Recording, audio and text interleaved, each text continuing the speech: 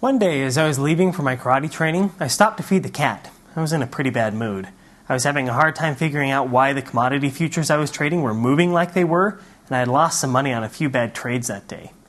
Needless to say, I was ready to take out some of my aggression at karate. Anyway, I was opening the can of cat food when suddenly I realized something.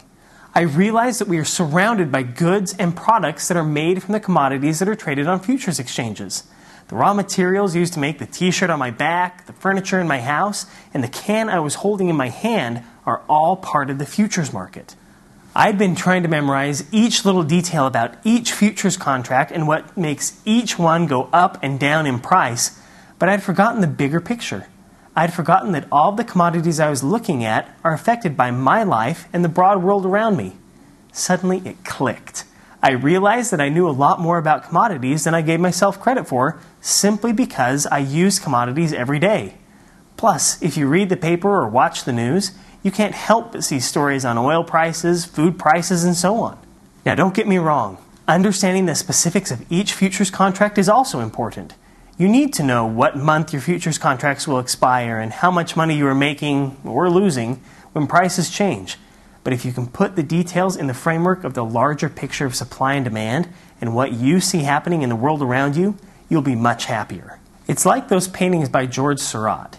You know, the ones he painted using thousands and thousands of little dots. If you get too close and just stare at the little dots, they don't mean a lot. But if you take a step back and look at the whole thing, you can see how all those little dots come together to make a beautiful picture.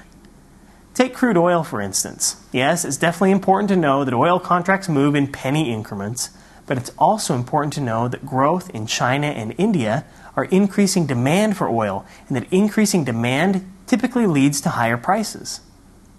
After some thinking, I saw how this logic can be applied to most of the commodities I was trading, such as gold and silver, wheat and corn, and so on. You'll see what I mean when you start going through the material in this section. I also had additional motivation to look at the big picture because I knew I'd need to deal with fluctuating prices from suppliers when I started my restaurant. So I figured I might as well find a way to profit from those price movements. It's funny. Who would have thought all that could have come to me from a little can of cat food?